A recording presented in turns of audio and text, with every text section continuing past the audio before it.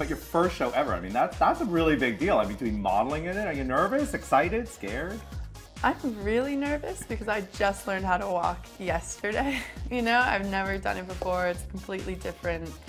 I mean, it's a whole nother ball game that I've never been a part of. So, you know, I'm ready though. I feel like I'm ready. Is there other things that you were doing to sort of prep for the show? Like any sort of special routines, any special diets? Were you juicing, cleansing, beauty routines? Like anything that, you know, people would want to know that Arlen was doing getting ready for the show? Definitely not juicing. Just ate a scone like 5 minutes ago. But, you know, I'm terrible. But no, I mean, I've been working out a little bit. I've been traveling so much that I haven't really, you know, really had time to buckle down and be in a routine. You know, I guess the biggest thing has been like practicing the heels. I'd say that that's been my biggest routine every day, really walking around New York, or slipping on ice. Where does that sense of confidence come from? Because I can say a lot of girls your age, especially modeling in this industry, don't have that level of confidence. I honestly feel it all has to do with how you feel about yourself. I mean, I feel that you feel.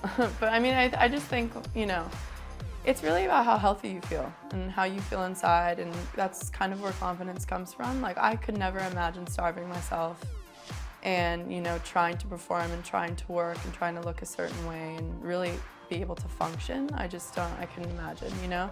And I also couldn't imagine just eating, you know, completely terribly, not taking care of myself, not taking care of my body, and then being able to perform as well. Like, it's both. It's just kind of finding balance for yourself. Do you ever poach anything from your mom's closet? No, because we're not the same size in anything. But do you ever look at something and say, God, I wish that was in my size? I mean, she's got all her old clothes from films. No, she does. She has some, yeah, she does. She has stuff from 9.5 weeks in the closet. God, probably. I mean, she has that trench so coat much. was like iconic. She has major stuff in her closet, and I'm like, oh, God, just get bigger somehow.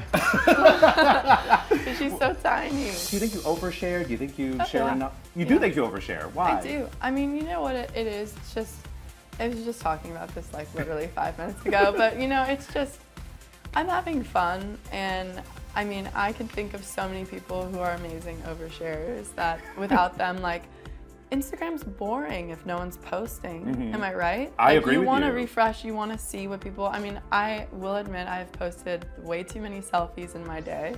And I'm trying, I'm trying to cut down, but it's not okay. But what it is, it's just, it's exciting. Like, it's an exciting time, you know. I feel like if everyone had the equal opportunities that I have of getting your hair and makeup done, you know, all these different, all the clothes, the shoes, the events, just everything that you're doing, it's so exciting. And you want to kind of, it's like the modern day scrapbook of, you know, everything that's going on. You're kind of just putting it out there and you want to remember it. So tell me about this Donna Karan dress. How did it come about? Were there different styles that you looked at? I looked at maybe 3 other styles before I kind of picked this one. Mm-hmm. Just the way this one was cut, I just thought it was very unique and I really loved it.